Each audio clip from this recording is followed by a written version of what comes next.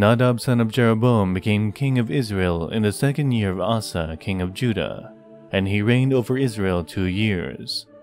He did evil in the eyes of the Lord, following the ways of his father, and committing the same sin his father had caused Israel to commit.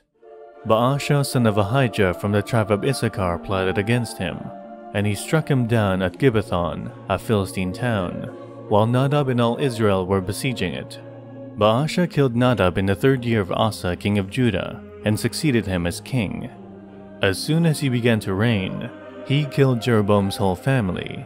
He did not leave Jeroboam anyone that breathed, but destroyed them all according to the word of the Lord given through his servant Ahijah the Shilonite. This happened because of the sins Jeroboam had committed and had caused Israel to commit, and because he aroused the anger of the Lord, the God of Israel.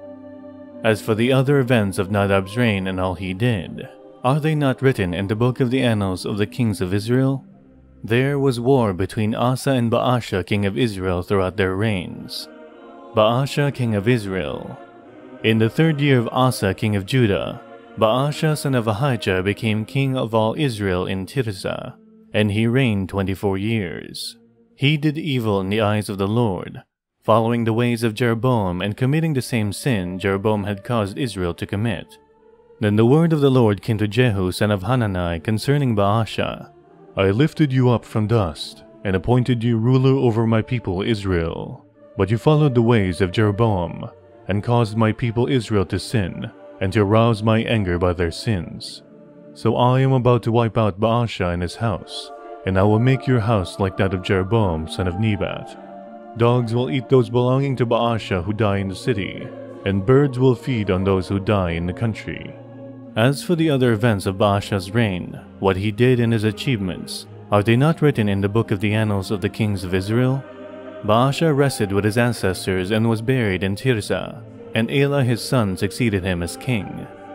Moreover, the word of the Lord came through the prophet Jehu son of Hanani to Baasha and his house, because of all the evil he had done in the eyes of the Lord, arousing his anger by the things he did, becoming like the house of Jeroboam, and also because he destroyed it.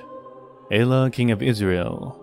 In the 26th year of Asa king of Judah, Elah son of Baasha became king of Israel, and he reigned in Tirzah 2 years.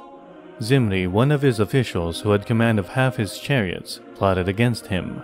Elah was in Tirzah at the time, getting drunk in the home of Arza, the palace administrator at Tirzah. Zimri came in, struck him down and killed him in the 27th year of Asa king of Judah. Then he succeeded him as king. As soon as he began to reign and was seated on the throne, he killed off Baasha's whole family. He did not spare a single male, whether relative or friend. So Zimri destroyed the whole family of Baasha in accordance with the word of the Lord spoken against Baasha through the prophet Jehu. Because of all the sins Baasha and his son Elah had committed and had caused Israel to commit, so that they aroused the anger of the Lord, the God of Israel, by their worthless idols. As for the other events of Elah's reign and all he did, are they not written in the book of the annals of the kings of Israel? Zimri, king of Israel. In the 27th year of Asa, king of Judah, Zimri reigned in Tirzah 7 days. The army was encamped near Gibbethon, a Philistine town. When the Israelites in the camp heard that Zimri had plotted against the king and murdered him, they proclaimed Omri, the commander of the army, king over Israel, that very day there in the camp. Then Omri and all the Israelites with him withdrew from Gibbethon and laid siege to Tirzah. When Zimri saw that the city was taken, he went to the citadel of the royal palace and set the palace on fire around him. So he died because of the sins he had committed, doing evil in the eyes of the Lord, and following the ways of Jeroboam, and committing the same sin Jeroboam had caused Israel to commit. As for the other events of Zimri's reign, and the rebellion he carried out, are they not written in the book of the annals of the kings of Israel? Omri, king of Israel. Then the people of Israel were split into 2 factions. Half supported Tibni son of Ginath for king, and the other half supported Omri. But Omri's followers proved stronger than those of Tibni son of Ginath, so Tibni died and Omri became king. In the 31st year of Asa king of Judah, Omri became king of Israel, and he reigned 12 years, 6 of them in Tirzah. He bought the hill of Samaria from Shemer for 2 talents of silver, and built a city on the hill, calling it Samaria, after Shemer, the name of the former owner of the hill. But Omri did evil in the eyes of the Lord, and sinned more than all those before him. He followed completely the ways of Jeroboam son of Nebat, committing the same sin Jeroboam had caused Israel to commit, so that they aroused the anger of the Lord, the God of Israel, by the worthless idols. As for the other events of Omri's reign, what he did and the things he achieved, are they not written in the book of the annals of the kings of Israel? Omri rested with his ancestors and was buried in Samaria, and Ahab his son succeeded him as king. Ahab becomes king of Israel. In the 38th year of Asa king of Judah, Ahab son of Omri became king of Israel, and he reigned in Samaria over Israel 22 years.